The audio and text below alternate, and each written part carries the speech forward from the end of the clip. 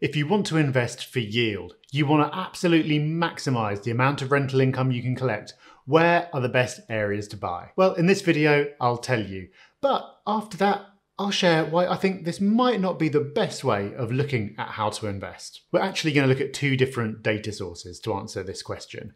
We're going to start with this list of the 25 top postcodes by yield, and we'll link to the original below. As you can see, both of the top spots go to postcodes in Nottingham, NG7 and NG1, where the average yield is supposedly over 11%. I know a bit about Nottingham, and I know this isn't right. I think all the yields in this list are probably overstated, but as long as they are accurate relative to each other, then it'll still tell you something.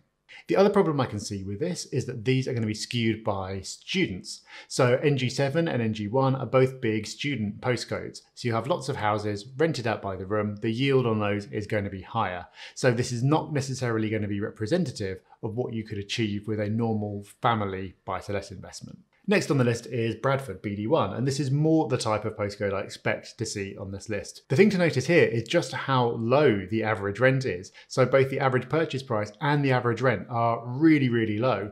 What that means is potentially, even though the yield is high, you're going to have to buy multiple properties, more properties than you otherwise would, to get to the same actual number of pounds compared to if you bought elsewhere. And that could be a good or a bad thing. We'll talk more about that later. Next on the list is Manchester, M14. This is an area that includes Fallowfield and Rusholme. As you can see, the average asking rent there, much, much higher. And rounding off the list, Newcastle upon Tyne, NE6. To be honest, a postcode I don't know much about. When I'm in a situation like this where I come across an area I don't know much about, I use a website called StreetCheck.co.uk. If you put in the postcode, it gives you lots of demographic information, crime stats, things like that. It's still very top level, but it's a good kind of entry point to understanding the makeup of an area and getting a bit of a feel for it before you dive in deeper. Let's move on to another data source now. This one comes from Zoopla, and instead of looking at individual postcodes, it's looking at whole regions.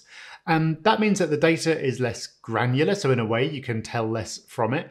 But in another way, it's kind of more reliable because it's going to be based on a larger number of properties. It's not going to be so easily skewed. And it can also be more useful in pointing you towards a whole area to look at rather than one very specific postcode. If you look at this list, the thing that really jumps out immediately is that other than Burnley, all of these areas are in Scotland and the North East. So you're getting very clear pointers about where in the country to look if yield is what you're after. The other thing to notice about this list is that the average rents are really low.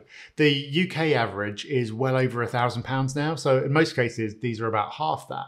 So what that tells you is that high yielding isn't necessarily about high rents, it's about low purchase prices. So again, if you look at the list, the average rent is low, but the average property price is also very low. So the way to maximize yield, it seems, is not to go for properties that happen to produce a really high rent, it's to go for properties that are really cheap. And that, again, is why those parts of the country are the ones that offer the value. Because if you look at the Northeast in particular, it just hasn't had a lot in the way of capital growth in this cycle yet. That's why prices are low, and that's why yields are relatively high.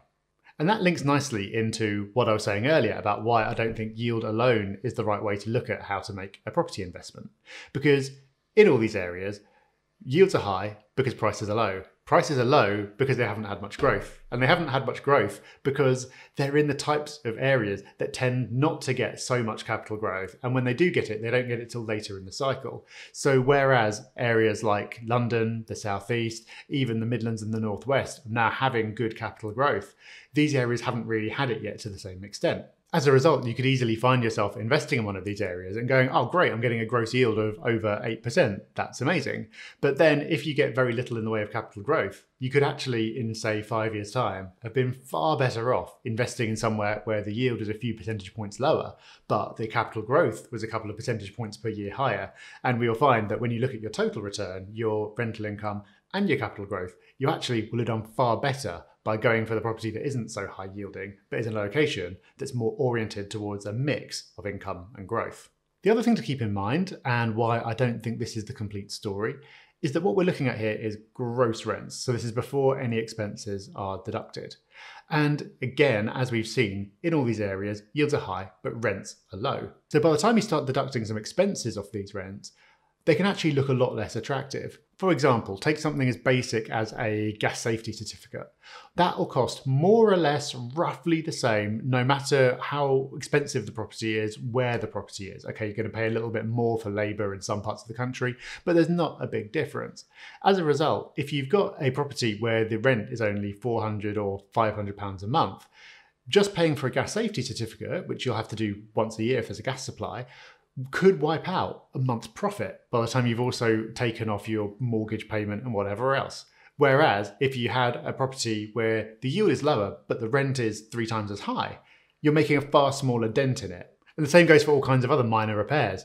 Replacing a washing machine or fixing a leak is going to cost you pretty much the same whether the rent is $500 or $1,500. Therefore, when you look at your net yield and you've deducted all costs, you might find out that the return that you're making from these types of properties is less attractive than they first appeared. This is something that I have got personal experience of because I had a few years ago a real situation where I had to choose between a more expensive, lower yielding property and a more expensive, high yielding property.